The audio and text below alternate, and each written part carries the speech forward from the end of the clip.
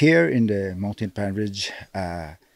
real concern for us because we know we have, apart from the logging concessionaires who are up here, this is a real natural resource for the government and people of Belize, but we also have tourism. So we have the resorts, which are a concern because you have tourists, you have people who come up on weekends to spend time with their families. So certainly a concern.